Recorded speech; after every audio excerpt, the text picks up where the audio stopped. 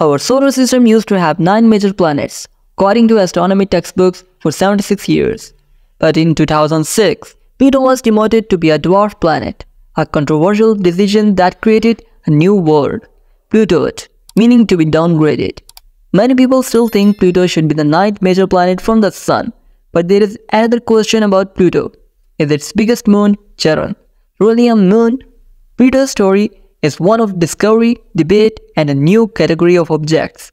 But are we wrong about this distant world and its large moon? Could Pluto and Charon be the first double planet system in our solar system? You're watching Luminary Cosmos, and if you like my videos, subscribe and tap the notification bell. Pluto is a dwarf planet in the Kuiper belt. It has red snow, blue skies, mountains, and glaciers. It is fascinating, but its largest moon, Charon, is even more interesting. Pluto was discovered in 1930, but Charon was not seen until 1978. It was named after the boatman who carried souls to the underworld in Greek mythology. We did not know much about Charon until 2015, when NASA's New Horizons spacecraft showed us a strange surface with a huge red patch, a magnificent canyon, and a weird hill. Charon is about half the width of Pluto, and the largest moon relative to its parent body in the solar system. So is Charon more like a dwarf planet than a moon? And if so, does that make Pluto and Charon the first double planet system in our solar system? Binary objects are common in the universe, but double planets are rarer.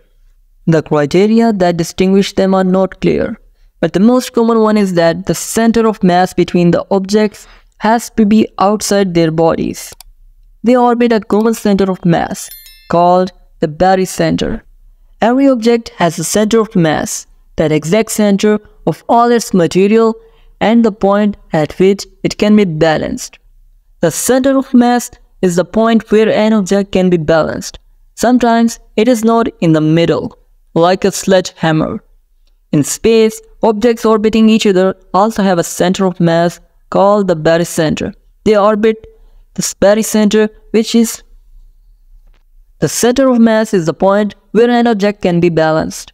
Sometimes it is not in the middle, like a sledgehammer. In space, objects orbiting each other also have a center of mass called the barycenter. They orbit the barycenter, which is usually closest to the highest object. In the Earth-Moon system, the barycenter is inside Earth, so the Moon orbits Earth. But in the Pluto-Charon system, the barycenter is outside Pluto, so both objects orbit the barycenter. It is this point that orbits the Sun, and the Pluto's 4 other moons also orbit. Pluto is just the largest object in a system of objects orbiting a common center of mass. Because of Charon's size compared to Pluto, they were considered a double planet before Pluto became a dwarf planet in 2006. But I think this should be our solar system's first double dwarf planet system. The International Astronomical Union (IAU) defines a dwarf planet as a body that orbits the Sun, has a round shape, but has not cleared its orbit. If Charon does not orbit Pluto, it is not Pluto's moon. If it meets the first 2 criteria, it is a dwarf planet. If both Charon and Pluto orbit a center of mass outside Pluto, they are a binary dwarf planet system. They may not be the only ones. Eris and Dysnomia, Orcus and Vant, and Varuna and Almar could be the same. How they formed is unknown, but Charon could have been created by a giant impact on Pluto. The galaxy has many binary stars, and our solar system has many binary asteroids. So why not have a binary dwarf planets as a category? Pluto's demotion in 2006 was controversial, but it fixed a mistake from decades before. But couldn't it still be wrong? Should Pluto and Charon be in a new category as our solar system's first double dwarf planet? So viewers, that's all for today's video. I hope you have enjoyed this video. If you did, then tap the like button and subscribe Luminary Cosmos. There is plenty more to come.